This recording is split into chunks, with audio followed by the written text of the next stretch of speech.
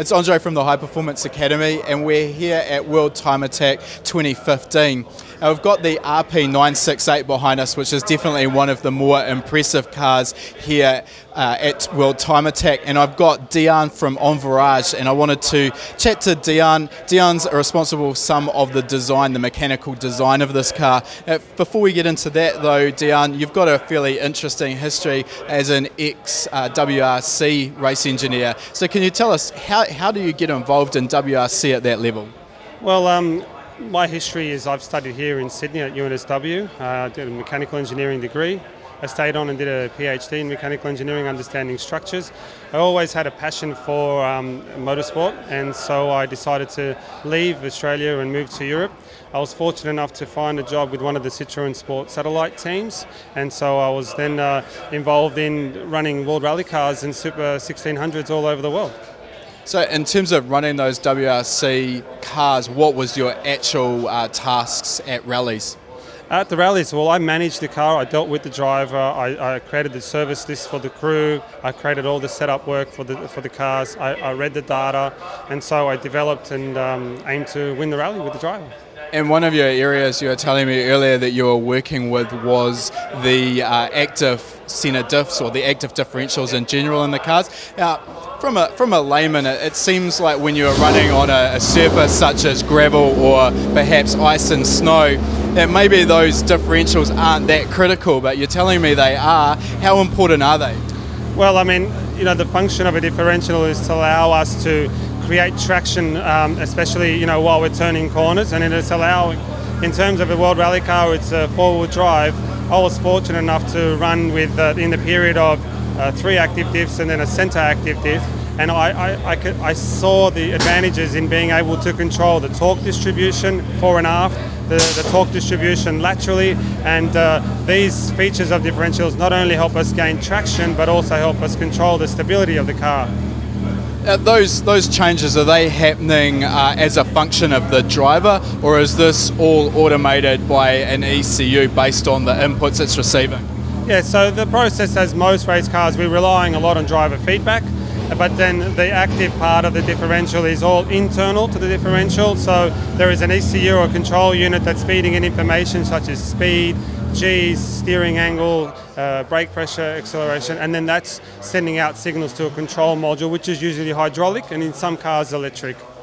And would you change the strategy of that control for a different surface, the likes of perhaps ice and snow versus gravel and then tarmac? Absolutely, absolutely. You're even changing maps over the course of a stage. You know, sometimes you start a stage and it's dry, and then, you know, it would become damp and slippery, and you'll be changing your differential setting on the fly. Depending on the car, you might have 5 settings or 10 settings. Now, I don't know if you'll be able to actually give us a number, but just so we can put it in perspective of how much difference that makes, if you could say compare a properly set up active differential that's mapped correctly for a stage versus perhaps a conventional mechanical differential, what sort of time per kilometre would you expect that active LSD to be worth? It's hard to say the time per kilometre. It's sort of like understanding whether that stage needed that influence from the differential. But you're talking about maybe 0.1 or 0.05 seconds per kilometre if you wanted to compare that. But what you would find more so is the longevity in tyre wear, driver confidence, and the top speeds, because mechanical differentials, they tend to produce a lot of friction, and that's their aim. That slows the car down. Active differentials, you can generally open them up on long straights, and so you're picking up a few k's per hour, and that actually reduces the wear and tear on the car. So you're not always looking at the outright performance as well as the long-term performance. Let's talk about the RP968. So you've been responsible for a lot of the mechanical design. This car's come about over a relatively short period of time. When faced with a project like this, how exactly do you approach it? Yes, this is quite a big project. As you can see, we've been responsible for a significant part. My first task is to outline our performance objectives. having been involved in time attack since 2010, I'm familiar with the tyres, and I'm aware of the competition, I'm aware of the domain that we're competing in, and so I use that information to help us determine what's our power target, what's our aero target, and what's our chassis target, and then I would take that information to the relevant people involved, the engine builder, the aero guy, and approach them and say, this is what we need to achieve, and so I would then come back with that information that they give me, and most often put that into a simulation software, compare, optimize, feedback to them, no, we need a bit more of this, a bit less of that, we need to alternate, and then I can then use that information that they've given me to create the chassis, to create the suspension and integrate it all. Now, you just mentioned something that's interesting, is the simulation aspect of it, and I know that this car was basically built in a simulator, and you've actually run the car with David Wall driving it on the simulator around here. How critical is that in getting all of the parameters dialed in before the car was actually built? Well, it's that critical that I would not venture into a task like this without using the simulation software. There is so much to learn that I would always choose that simulation. And so in this circumstance, it's allowed us to understand the influence of the torque curve, the gear ratios, the balance and the balance change, aero balance change over the course of a lap as a function of ride heights. And we can take that information back to help us determine things like our starting boost levels, our starting ride heights, our starting wing angles. So just to focus on one of those aspects you mentioned there that probably a lot of people will be able to relate to. So before you ever laid a hand or a cutting wheel on the chassis, before the gearbox was ordered, you knew exactly what ratios were going to be needed to do the job based on that simulation on the computer? Yeah, exactly. And the gear ratios they seem fundamental, they are fundamental, but they seem simple.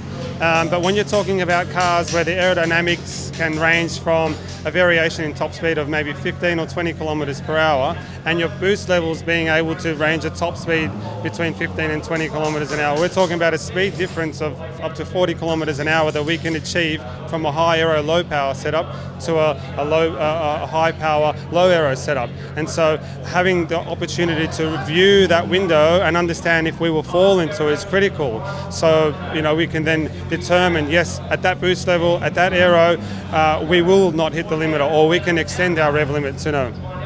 Now let's talk a little bit about the suspension design on the car, because you've been instrumental in that as well. How hard is it to design a suspension setup for a car like this with a very high aero downforce? In terms of the load on the suspension is going to vary dramatically from low speed to very high speed where that aero downforce comes in.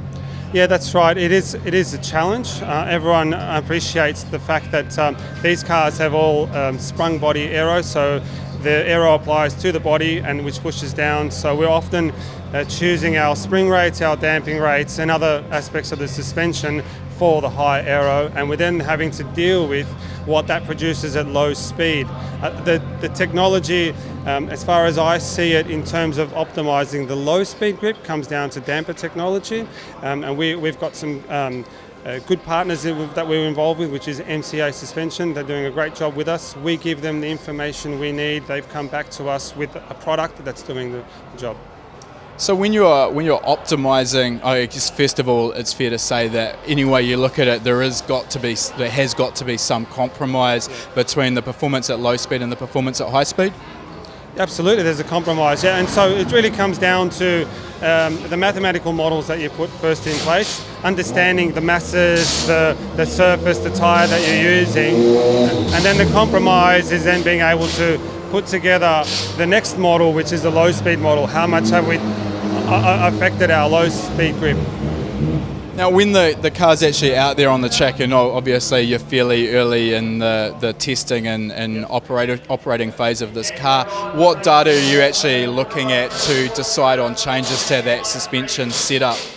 Well, we have, primarily we're using our strain gauges on our shocks. They're reading the exact forces that our shocks are seeing. We convert that to the forces at the contact patch. You need to make a small correction for your roll centers and how they influence the vertical control of the wheel.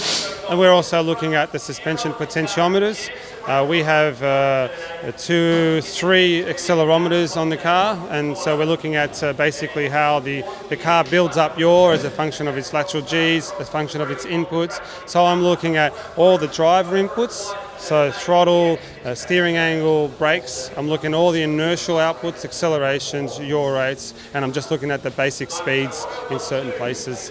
So a range of sensors. When you've got all of that data and you've also got a professional driver giving you input as well, where do you bias your decision making? Do you bias that towards the hard data from the data logger, or do you bias it towards your actual input from the driver? Look, I tend to trust everyone that I work with. Obviously, it's important to trust the driver's feedback. My general approach is to extract the information from the car, have a look at the data, then have a look at the footage. So I might make an opinion looking at the data. I'll have a look at the onboard footage and see if it's consistent, and then I would approach the driver and get their feedback. Generally, the driver will come to you, and oftentimes it's on the in-lap that they'll debrief with you. You'll have 90% of that info before the cars stop. You can take that info on board when you're reviewing data, but you'll always have to come back to the driver because they're driving it. In terms of technology, I guess that's become a little bit more common these days, as well as video analysis, as well as just the hard data. How important is that as another parameter for you when you're reviewing that data? I can say that if I had to choose from here on, if all I had was video footage and data on the car, I would find the video footage would help me understand more what the driver is saying. Oftentimes, you can read data and you say, well, hold on a second, you backed off on this corner, and with a video you will notice that there was another car that they were passing. So that obviously is more linked to the driver, and I believe it will help create a better relationship with the driver by using the video. Just a case of really being able to see the full picture of what's going on. Look, it's an amazing car. Everyone involved has done a really impressive job, and I'm really interested to see how it goes tomorrow. I appreciate you taking the time to chat with us, Dejan. And if people want to get in touch with you and your company, how should they do that? Well, they can visit our website, it's envirage.com, or they can contact me at contact@envirage.com. They can check out what we're doing, and I'm happy to answer any questions. Awesome. Thanks for chatting, and good luck for the weekend. Thanks a lot. For online tuning courses, visit learntotune.com.